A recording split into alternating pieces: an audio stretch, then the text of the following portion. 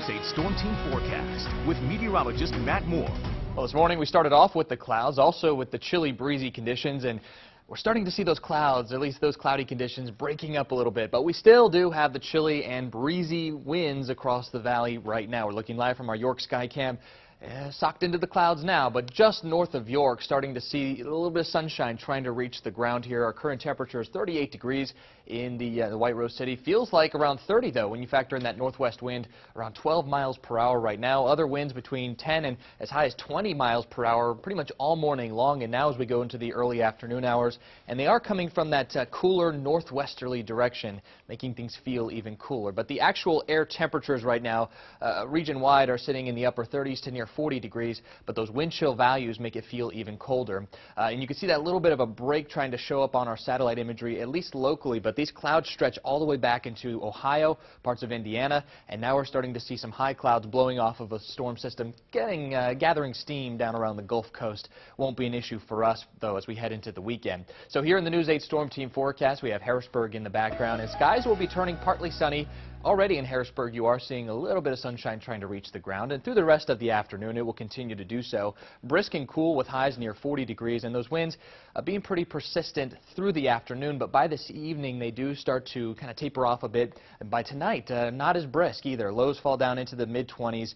And we'll see partly cloudy skies overnight. Winds about 5 to 10 miles per hour, so not nearly as strong as what we had been seeing the last couple of nights. Even tomorrow itself, the kickoff to the weekend and the last weekend before Christmas, partly sunny skies and temperatures pretty close to averages for this time of the year, ranging anywhere between the mid-30s off to our northwest into the low 40s down into some of the bigger cities in the southeast. Now on the United States picture, here's that storm I was talking about down around the Gulf Coast. A lot of rain gathering, some heavy rain around Louisiana, but this one is actually going to miss us to the south. High pressure anchored to our north will basically shove it there and really not allow it to move to the north or up the coast at all. Earlier in the week it appeared that it might do so, but not the case anymore. Farther to the west, there's actually a pretty strong system starting to move into the west coast right now, so places in California that have just been inundated with lots of rain, once again going to be seeing the rain. But this storm is actually going to be a pattern changer for us through the middle of this coming week, and also will help to produce a pretty strong storm, at least in the middle of the country.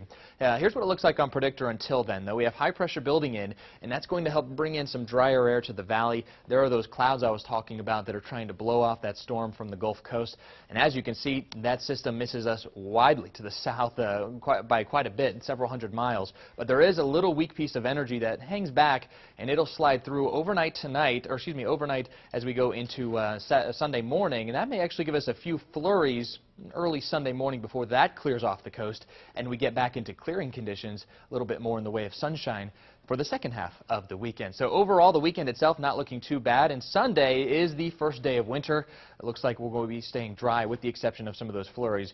By Monday, though, another storm system looks to curve up the coast a bit. That may give us some brief wintry mix late Monday, and as we go into Tuesday, it will change over to just a plain rain, some drizzle and showers possible on Tuesday, but the bigger storm will arrive for us on Wednesday. We will be on the warm side, so windy, kind of rainy. Christmas Day itself will be on the backside of the storm, so a blustery, cold Christmas for us. Maybe some flurries, too. Well, right. Coming off the Great Lakes. A little bit of white. A little bit of snowflakes coming down for Christmas. All right. Thank you, Matt. Yep.